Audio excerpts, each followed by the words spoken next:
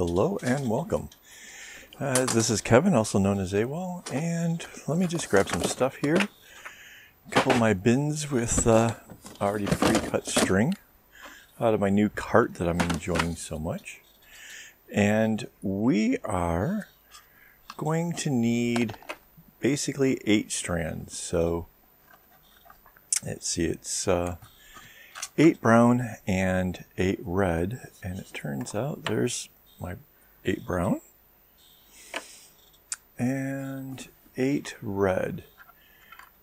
Now, I was originally thinking that I might mix up the different shades and stuff, but it actually turned out that I actually had 8 that are all matching. So, with that, I can put away the totes and get right into this. Now, I'm sure that you've seen from the thumbnail, if you came in by it that way, that this is all about David Brown, or Dave, I guess, on his Instagram it says. So he's also known as Boy in a Band. Lately here, I just crank up his songs whenever they come on my Spotify account. So I thought, this would be like a great tribute to him, and just say I totally get it. Depression is a serious thing. I too have been affected by it. So I wanted to do something kind of in his honor, and if I can get a hold of him, I'd like to actually send this to him. And I'm shooting all of this intro part here in real time, so you can kind of get an idea that if you get organized and you have the materials together, how much quicker it is to actually put something together, right? I know that I use a lot of time lapse to help kind of move things along, but I actually kind of want to show you that, with a bit of organization, this is not too terrible. All right, so kind of get all these strands out. Essentially what I'm going to have to do at this point is, because I am going to double up my string, I need to find the center point of both of these colors. And because we're separating out the strings, my choice of how I'm going to start this is a bit different. So what I've done is, this is the center of the red, and I've made a really big fat loop there, just so that way it's really easy for me to put the brown through that loop. Now, grabbing the brown, putting it through, and then I'll find the center, and basically I'm just putting the 2 ends together. There you go. And I will go ahead and shift that upwards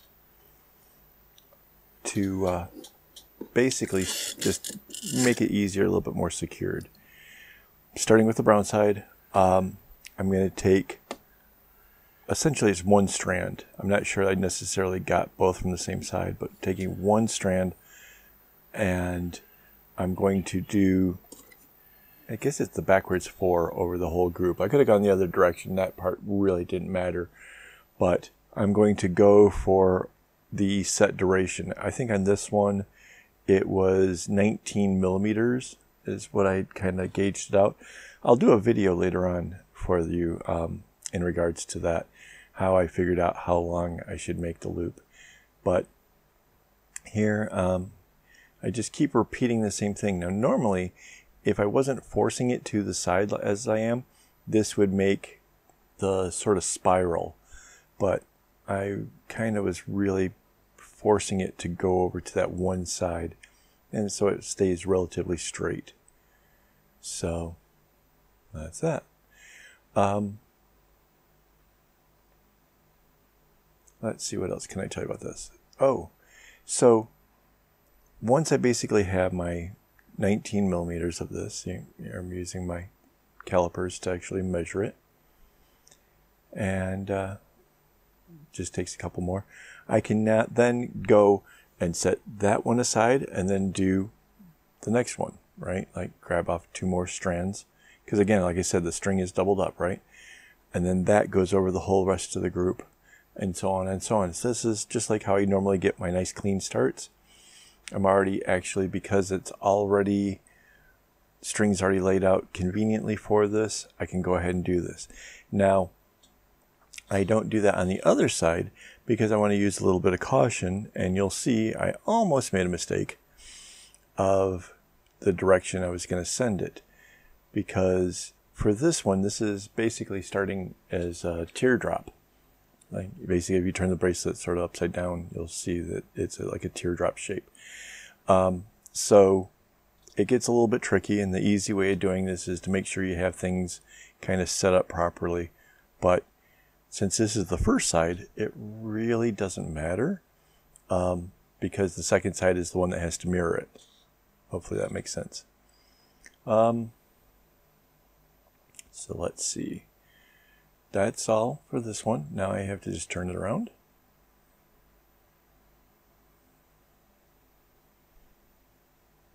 And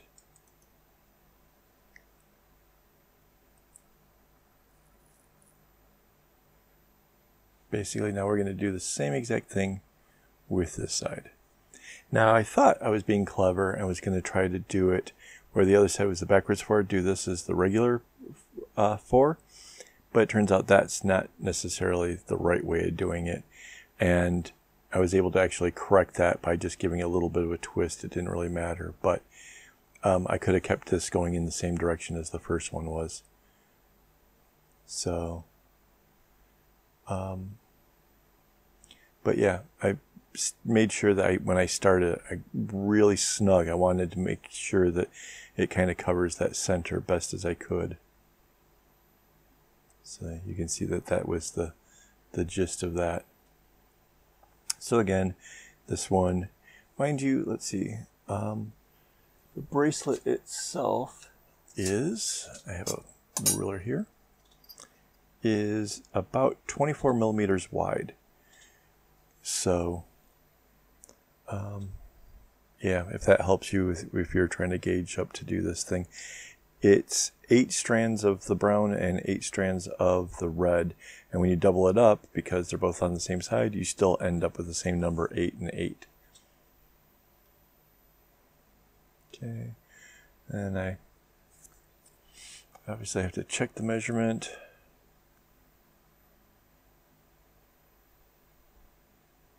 And that pair of calipers, those were cheap. Those was a $2 plastic set of calipers. I highly recommend it. I think that everybody should have one essentially, because they are incredibly useful, especially on stuff like this. It's you can set it to the size you want it to be, and like how I had that open, and it just made it a whole lot easier. So definitely recommend that. So you can see here, I'm now setting it in the direction it's supposed to go, and you can see this first one right out the bat.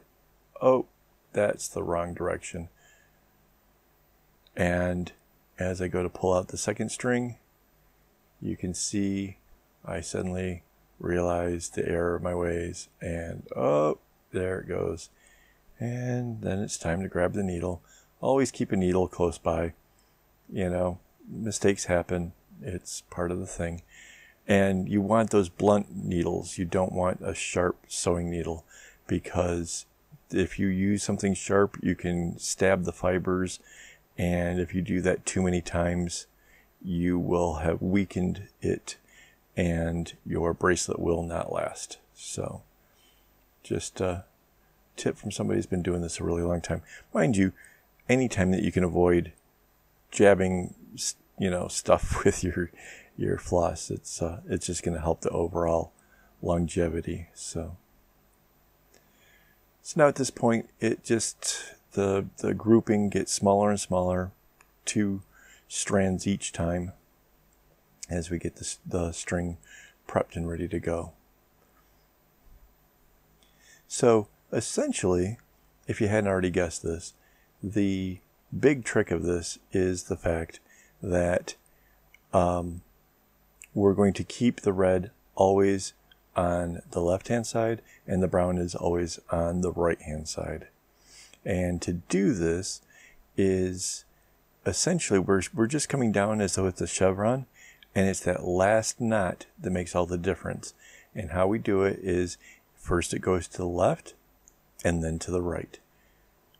All right. And that is essentially all there is to this whole pattern. And I'll show this. I'll zoom in and everything, kind of give you a better idea how that works. But that is the gist of the pattern.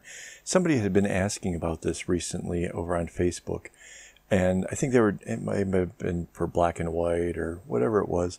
It might have even been like 6 colors on one side and 6 on the other, and trying to keep them separate like this. And I realized that, actually I could do a tutorial, and it could be for this, which is something I was already thinking about doing. So kind of a 2 birds with 1 stone sort of thing. 'Cause yeah, I really like the messages in the Dave's band. It's kind of fun. So, and plus he had some good videos, so you can guys check that out if you're not familiar with him. I'll have links for his Instagram as well as his YouTube in the description. So, anyways, so you can see, just bringing the first row down. And it's just that right here, this is essentially what, just the candy stripe, right? And then I'm going to go even over the last strand. Right there. And then it's time to bring the brown ones down.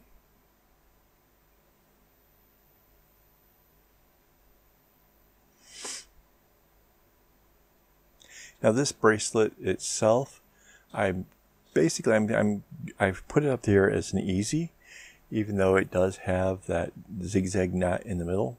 But I think I think anybody should be able to get this pretty much first try. So hopefully you guys don't have any trouble. If you do, leave me a comment. I'll try to help you. I'm not thinking too many people have a difficulty with this. And I think this is going to actually open up some other possibilities as far as like setting up the colors and stuff like that. I mean, basically, if I wanted a teardrop start and make something like, say, a French flag or something, I think I would pretty much do it the same way, or a Russian flag for that matter, right? Because you just have the 3 stripes. So you would have whatever the center color is coming on to both sides, and then the 2 other colors would be one separated to the left and one separated to the right. So real easy way of accomplishing something of that nature. So again, if you use your imagination, if you look at how this is done and a bit of imagination, you can take this and do a whole lot more. All right, so here I'm going to join the 2 sides. You can see I adjusted the clip, and then it starts to the left and then it goes to the right. And you'll see that the red now is back to the side with the reds, and the brown stayed to the side with the browns. And I just bring the red down again, and here, let's zoom in. There you go. See that? So essentially every row ends with the brown doing the left and then the right. So I'm going to do a couple more rows here for you, and then I will show you how we finish this.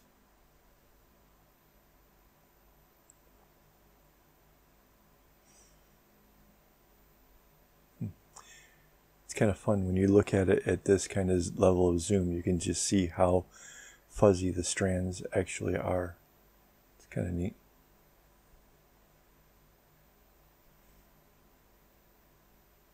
Now at this point, you can see that by using tension, I'm getting parts of the directional, that diagonal part is starting to straighten up, and that's exactly how it should be. And that's how I basically control it and get such a nice straight bracelet as I'm going. It's about using the tension to give it the shape needed. It's a pretty tight knot, although I certainly could tug it tighter than that is. So it's firm but not crazy. On something like this, the one thing I do say about like when you have the solid group of colors like this is I do sort of rely heavily on, like say if it's a rainbow, right? Being able to know which of the next two strands based on the color. But when they're all the same color, I have to actually concentrate and look much closer to make sure that I'm picking up the correct two, because that's how it would be really easy to make a mistake on something like this. Is, you know, they're all the same, right? So you just grab whatever. That's probably the easiest way of making a mistake on this one, or getting to the center point and forgetting to do the left and the right. So here it comes. So we were coming down to the left, half of the left, and now going to the right, and there it is. Like I said, it's a relatively simple design, but it's a fun effect. I think for the people who tend to buy bracelets, they're not going to look at this and think, oh wow, that's so easy, you know, I don't want to pay much for it. They're going to look at this and be like, wow, you managed to keep all the colors from one side or to the other side. That's pretty clever. So hopefully that's something that, you know, will happen at least, and they'll appreciate it. I mean, I certainly wouldn't want Dave thinking, you know, that I try to send him some kind of rubbish, because that wouldn't be nice. All right. Almost got this red row down here.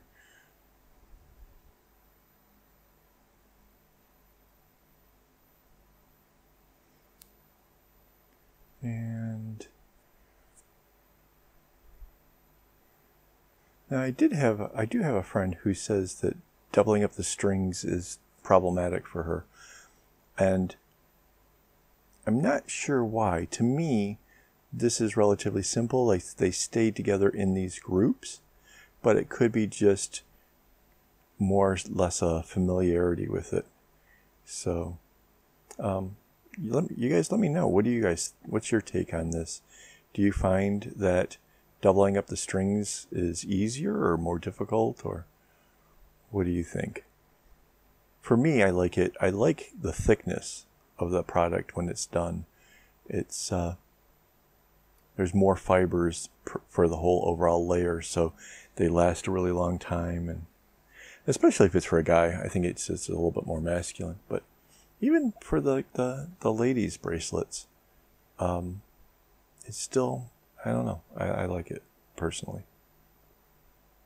So, all right, and here we go. It's the left, and then to the right.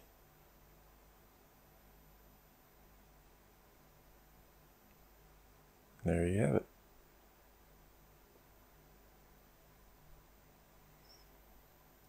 Okay, so after a couple hours of working, I basically, following that same exact routine, got down to this point. So now it's basically just, I don't even know why I bother with this. It's the same thing I always do, but I suspect maybe that there's some people, this is the first time of seeing my work, so I guess for them.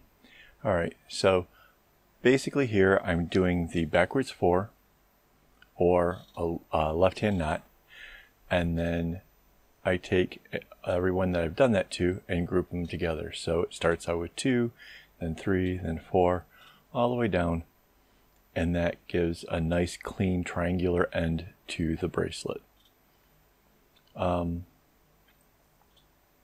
And if you do this on the start and the end, it will look a whole lot better than just, you know, just stopping it and putting into a braid or whatever. And mind you, I did braid these. One of the browns, when I had started it, I got them off-centered, which made for one of the strands to be relatively short. I had considered possibly doing a kumi, but since one of them was kind of short and it wasn't really going to work out, I didn't see doing the red side and not the brown side. So it just ends up with a braid. And that's really not the focus of the bracelet anyways, so I'm kind of cool with that. Alright, so this side, it's the figure 4. Right, so if we're on the right, it's the figure 4. If we're on the left, it's the backwards one. And you can see, just grouping them and going to the next part. I could have ended this where they came outwards, you know, sort of like how the top half is sort of like got a V shape. I could have mimicked that, but since it was already coming down to a diamond, I really kind of thought I would just keep it the way that it is, kind of like it the way it is actually. So, plus I think it's going to make it so that it ties really nice. Mind you, because all of the knots were actually in the same directions, with the exception of the center, the back of this bracelet turned out really well. So this one would actually look really good, kind of either front or back. Most of the time I don't care for it, you know, because most of my patterns are, you know, more complicated, zigzags and whatnot. So I tend to stay away from the back sides of the bracelet. In fact, it drives me insane when people are posting their photos and they have the wrong sides of it. Like, oh, look, a friend gave me a new bracelet. And then they show the wrong side. It's like, oh, that poor artist. I don't know why I take it so hard, but I do. So, it is what it is, I guess. Actually, I remember a few times back when I lived in Detroit selling a bracelet. You end up with somebody who is like, you know, putting it on upside down. I'm like, no, that's the wrong side. And they're like, no, that's the way I want it. I'd have to kind of grind my teeth a bit. So, yeah, whatever. If I guess they bought it, they can do whatever. But it used to bother me pretty bad. Okay, so here's how I put the knot at the end. I just create a loop and pull it through. I'm still waiting for somebody to tell me what that's called. I'm sure it's like every knot has a name. Unlike bracelets, I don't think that bracelets should necessarily have names. I get confused by that because, you know, like who gets to do the naming to these things? It just doesn't, I don't know. The little things that go through my head. Now you're privy to it because you watched into this far into the whole bracelet making, so that's your bonus tracks right there. So anyway, just get this braid done and then I will knot up the other side. Quick snip, and this is a completed bracelet.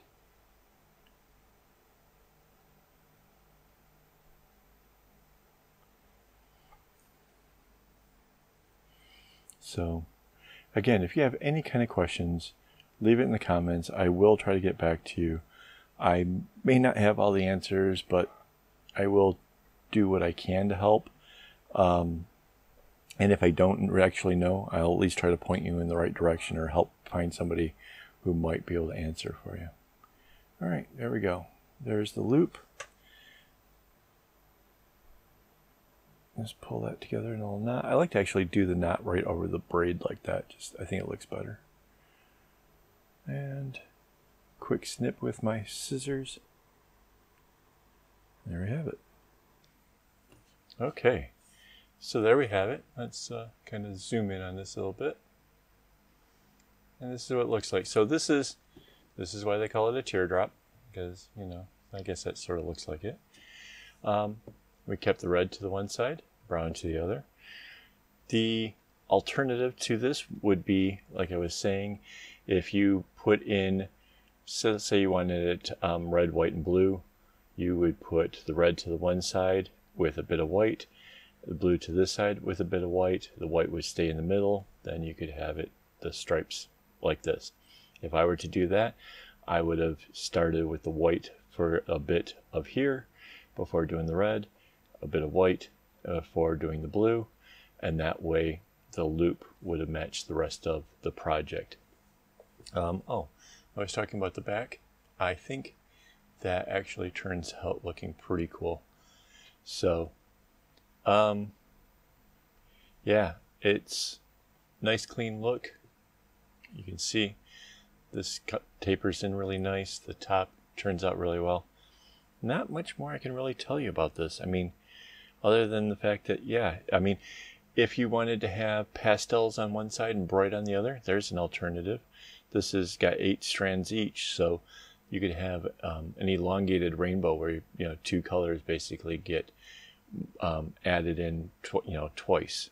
Or you could reduce it down, 6 on each side. The possibilities are relatively endless when it comes to this. And that's the biggest thing I really want to teach when it comes to the bracelet making, is the fact that there are endless choices and they are up to you, and don't just follow a pattern, make something. Find inspiration out there. Like for me, this was inspired by Boy in a Band. His hair is brown on one side and red on the other. I thought, you know what? that would be really cool, and there it is. So, all right, that's it for now. So, until next time, don't get your strings in a bunch.